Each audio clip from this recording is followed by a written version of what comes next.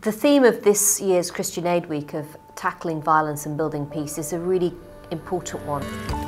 I've seen in Syria and also Afghanistan how important it is to work on the ground to create stable societies that can then get on and develop, whether it's taking children to schools, setting up health systems.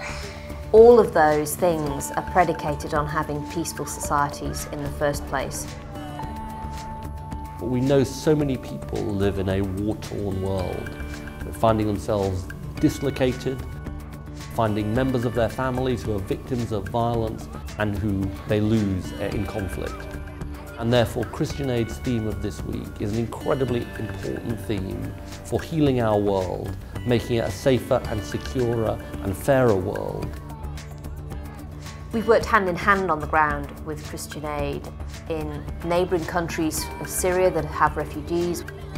That work's critical, and it's work that will make a difference in the long term, and I think both of our organisations are willing to do what it takes to see us through. It's impossible to change anything on your own, but working together with many, many people, and I think that's what Christian Aid does, is pull people together, you really can make a big difference.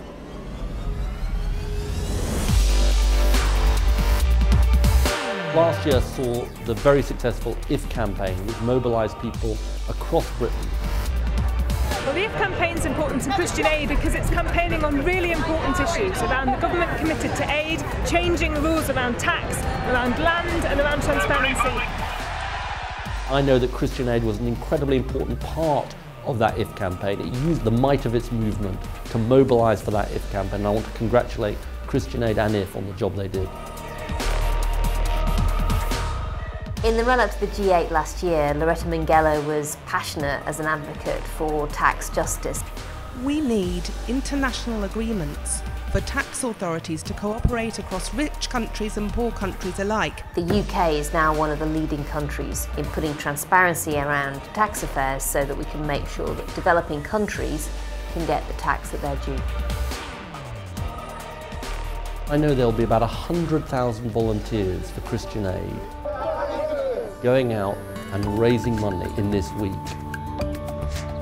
And I want to say to them, thank you, because it is an incredible thing that you are doing. You're the social conscience of the country, you care about people around the world, and you are showing it in action by the work you do for Christian Aid. Together, you really can make a big difference, and I think that's why the work that Christian Aid does is so important, and it's why Christian Aid Week is such a fantastic opportunity to get out there, talk to people in our country about the work that Christian Aid's doing, but also why this broader work of development and helping lift people out of poverty is so important for all of us. All of you involved in this Christian Aid Week, you know our obligations to the rest of the world. And you are putting in the hours and the commitment which show that obligation in practice. So thank you.